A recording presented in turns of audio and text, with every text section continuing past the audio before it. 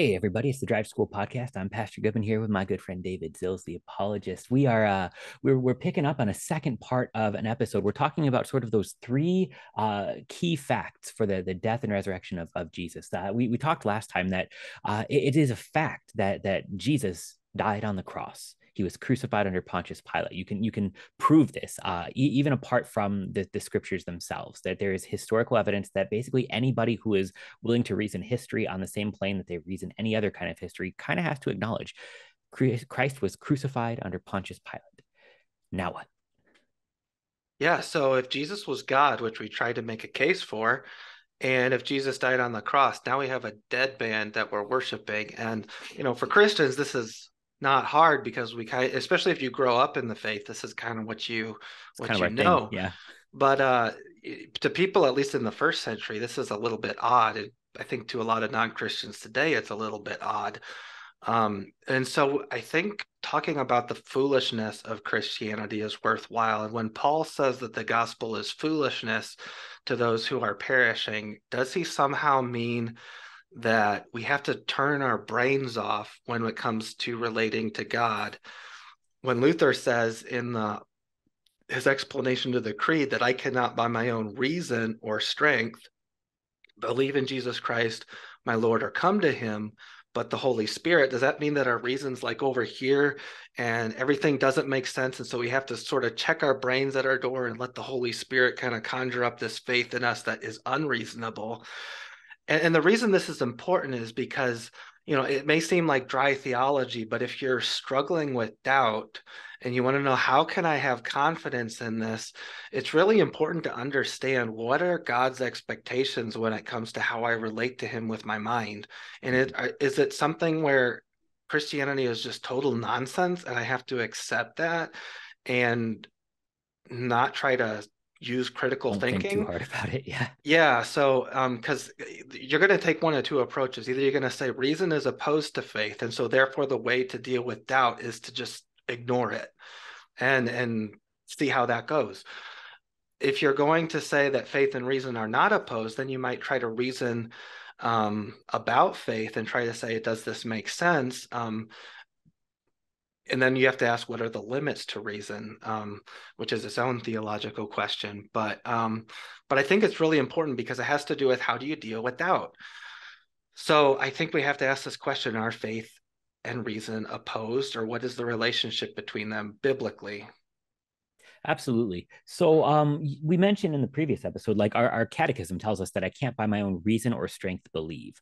And so it acknowledges that there is such a thing as reason and there is such a thing as faith, but one won't necessarily get you to the other, although the other will help you with the former.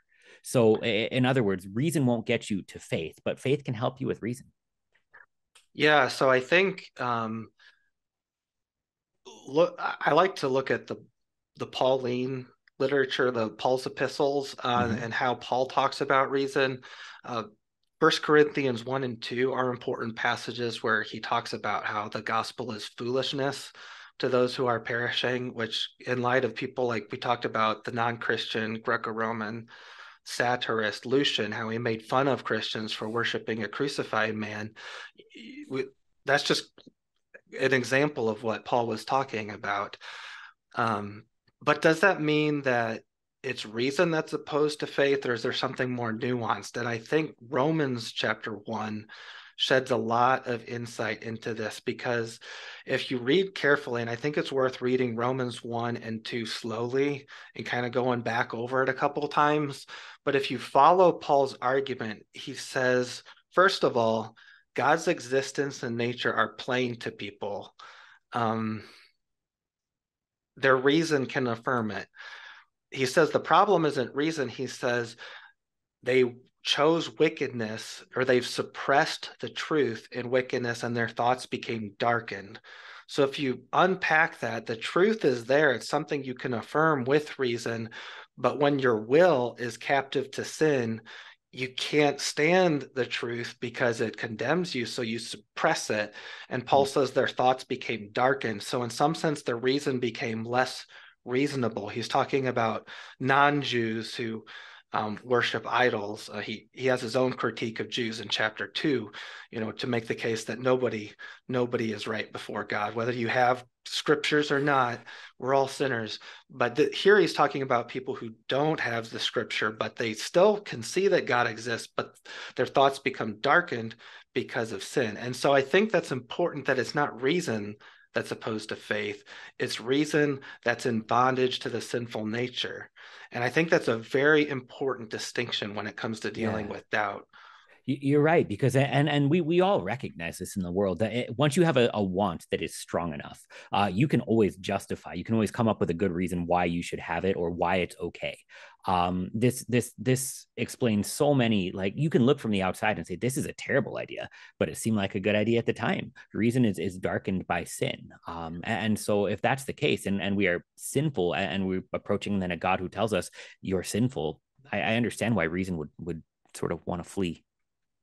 Yeah, and this isn't something that we Christians are not off the hook, because we still have a sinful nature. When we're baptized, we have a new nature, but the sinful nature is still there, and we still sometimes like to flirt with it, and then we can justify it. And that's where the law is important, to kind of remove the excuses and be like, no, no, no, that you made this choice and it was wrong, and it's wrong.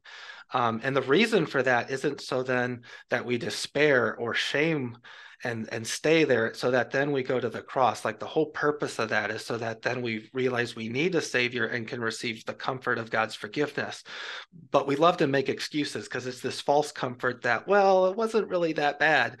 And so that's what Paul's talking about, is that reason becomes darkened because of sin. And so then the question is, what's the role of reason in conversion?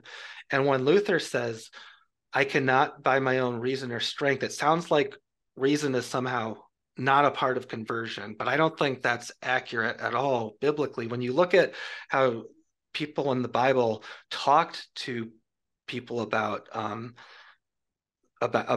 Christianity, when you look at it, says Paul reasoned with the Jews from scriptures. He reasoned with them.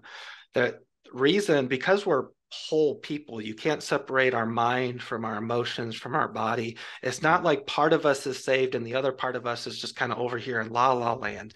And so part of the Holy Spirit's role in conversion is enlightening, that word from Luther's explanation, enlightening our reason, saying, oh, this is true. This actually makes sense. And that's where apologetics can come in. And so, if there's someone who says, well, I don't buy into apologetics because it's got to be the Holy Spirit, that's kind of a false dichotomy. If you look in scripture, there are people who used apologetic like arguments to help people realize, oh, this makes sense, to kind of take away those lies that, oh, this other thing makes sense and Christianity is dumb. When you can enlighten the mind and say, oh, this makes sense, it then allows your heart to worship Jesus. Because I've heard it said, it's hard for my heart to worship or find comfort in something that my mind thinks is dumb. So we all of us has to be converted, not just our emotions or our will, but also our mind. And so apologetics and the Holy Spirit can go hand in hand. So I think that's important, because when you're dealing with doubt, I went through a phase where I thought reason and faith were opposed, and I went through all sorts of mental obstacles to try to deal with this. And it's very, very disheartening. And I think when you understand biblically that when you're dealing with doubt, the proper response is not to flee from your reason, but to run with your reason to God and say, help me make sense of this. I'm confused or I'm unsure. That to me is way more comforting, because it means God wants to save our whole person. He wants us to be holy, wants us to be confident and reassured that this is real and it's not something that's a fairy tale. So I think that's deeply comforting, and it's not just abstract theology. It's very practical when you're dealing with doubt, which we all do. Right. So our Lutheran theologians, we talk about the magisterial and ministerial uses of reason. So what we say then is that you have reason, like you do. And Luther speaks about reason in two ways: that he'll speak about it as a queen, and sometimes he'll speak about it as a prostitute. And it's just sort of who's in charge that determines it. The magisterial, the ruling; the ministerial, the serving. Does reason rule or does reason serve? Because when we have the scriptures, we have also our brains. They're not supposed to be opposed, because it's true. If it is true, then we can grab onto it. If we hold on to a magisterial use of our reason, what we say is we're smarter than God, and we will use our brains to figure out what is real and what is not real. But if we have a ministerial use of reason, the reason given by God, we can say God is smarter than us. So let's take our reason to the scriptures and the world around us, and actually learn and see what makes sense. And like you said, grow in enlightenment and understanding. And this is a good gift of God that actually strengthens faith. Yeah. Yeah, and you talked about the limits of reason, which is a whole topic unto itself, and Christians have debated what are the limits of reason and the proper role of it in faith. But I think one thing that is comforting, at least as far as dealing with doubt, is that at least in a Lutheran framework, faith is deeper than reason. And the reason that's important, it comes up in like the Lutheran view of baptism and things like that. But the reason I think that's important is because when you're doubting, or let's say it's at end of life where you might become brain dead or have dementia or things like that. If your faith is dependent on your reason, then what happens when your reason is struggling or just not there? Are you still saved? And so that's where the Lutheran idea, which isn't unique to Lutherans, that faith is God holding on to us, not us holding on to God, is deeply comforting. And so I think those are the two things that I really want to emphasize in this episode, are that when you're doubting, there are two things that are true that I think are comforting. One is you don't have to run from your reason to relate to God. You can bring your reason to God and say, I need reassurance that this is real because I can't live in a fairy tale. But the second thing is when your reason is struggling, God is bigger than that, and God's relationship with you is bigger than that, and he can hold on to you even when you're struggling to hold on to him. And so you put those things together, and I think that's deeply comforting. It doesn't remove the need to wrestle with doubt, which is very hard sometimes, but it at least gives you comfort that God is faithful in the midst of it, and it gives you something to kind of hold on to as as promises of God in the midst of that can give you hope that as I wrestle with this, God is going to help me, and it's going to be a good thing that comes out in the end. Absolutely. So when we have these two things, then faith and reason, we get to recognize that God redeems both and then sets them to work together. Mm-hmm. Fantastic. Yep. Wow. That's great. David, thanks so much for joining us today. Yep. It's a lot of fun. Hey, have a good one. We'll see you next time. All right. You too.